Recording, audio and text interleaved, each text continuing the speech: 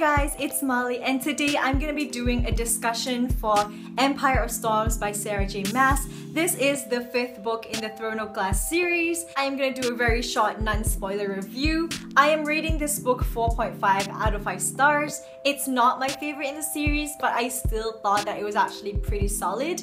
To be honest, I was really expecting to not like this book because my favorite character wasn't even in it. It didn't even have a point of view, and when I found out that Chaol was not gonna have his own voice in this book, I instantly didn't really get excited to read it anymore because he was sort of like the reason that I still kept reading the series. But I'm still glad that I picked this up because after a while I realized that the series was beyond Chaol. The whole plot, the whole thing, everything that was going on, it was even bigger than Chaol or any of the characters individually. So I learned to accept that, and I understood why Chaol didn't have a point of view, because all of the other points of views inside the book, they all in the end sort of came together. But Chaol is off somewhere else and he's not active in this certain time frame. So I understand that Sarah J Maas wouldn't want to include his points of views yet, and I think that's why she's making a separate novella just for his story. So I'm glad that she's doing something like that at least. But to show my appreciation for Chaol, I actually tabbed every time his name was mentioned. The blue tab is for Chaol Westfall, and the pink tabs, they're for Sam Cortland because I still love Sam. And these two characters just needs more love, I swear. In the end, I felt like rating it higher, like 4.8 like Akamov. But after thinking about all of the things that it did lack and all of its flaws, I lowered it down to 4.5 because it does have a lot of flaws, and those flaws really did bother me a little bit.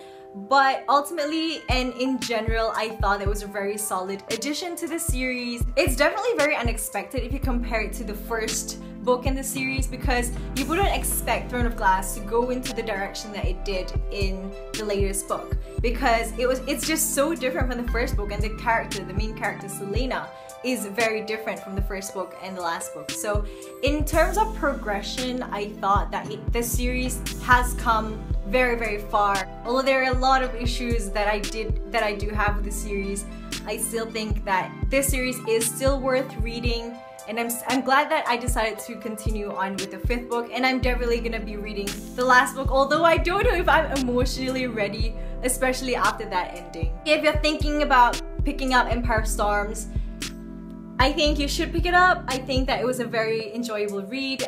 Even if some of the characters that you don't like are in it, or the characters that you do like are not in it, I still think that Sarah J Maas still brought a lot of more loving characters inside, and there's a lot of squad feels inside this book, so I think that was quite enjoyable as well.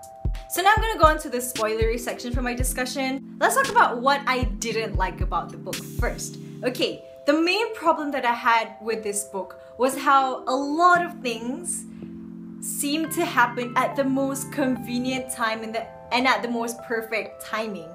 And because it happened a lot of times, it really bothered me, and it just seemed too well constructed, if you know what I mean. For example, Lorcan and Elide happened to arrive at the place where Aelin and her court were battling the army of Ilkan. They happened to arrive just at the perfect time. Like, it couldn't have been days before or days after. It just had to happen at that perfect moment. That was one.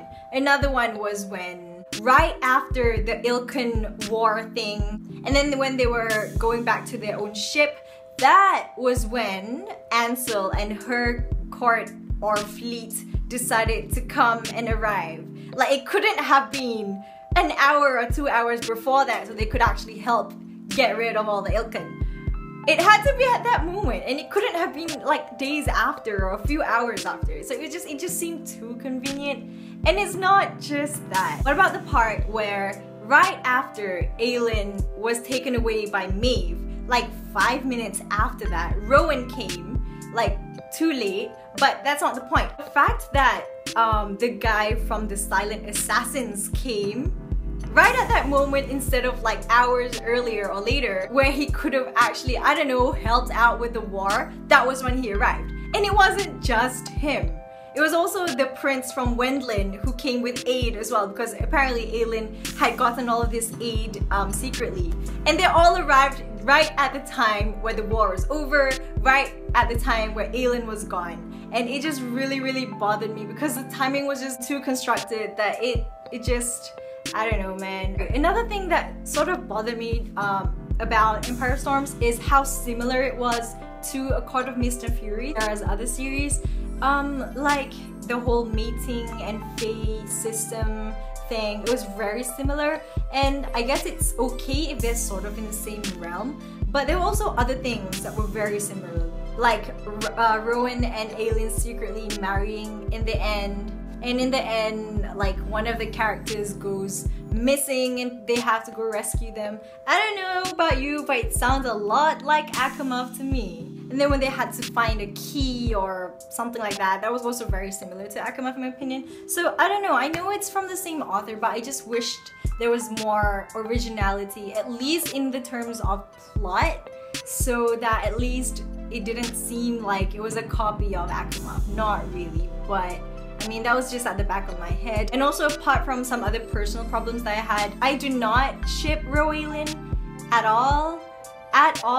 So during that first sex scene, it was just highly ridiculously hilarious to read. I was literally laughing because I couldn't feel it at all, and I wasn't shipping them at all. It was just so funny and over dramatic. Although I don't ship Rowan, I do sort of like that they have this bond, I guess, because now when Aelin is gone, there is someone there who loves her enough to actually go after her and everything. So in that sense, I guess I'm okay with it. Okay, let's talk about the romance, the other ships that are going on. The first one is Elide and Lorcan, where I really ship them because I don't know, I really looked forward to read the Elide chapters. I didn't even like Elide in Queen of Shadows, but her chapters in this one are very entertaining, and I love their relationship, like how they're the most unlikely couple to happen in this book, and they sort of did happen, but in the end, I guess that's gonna be more interesting in the next book. But I love how Lorcan's character developed, especially because I don't know, I just hated him before this, and now I sort of love him, I think. Yeah, and I really like Elide as a character, sort of. I mean, I don't get why everyone loves her that much, but I like how she's very fierce and how she doesn't give up in what she believes in, so yeah. And then there's Dorian and Manon. I sort of ship them, but not in the love kind of ship. I mean, I don't even know if Manon is capable of love, and Dorian, I appreciate that he still acknowledges Sorsha, even though I didn't even like Sorsha, but the fact that he realized that that was what broke him, and he still loves her and all of that. And I don't think that he actually loves Manon or is thinking about loving her. I think it's more of a lust kind of thing, I think.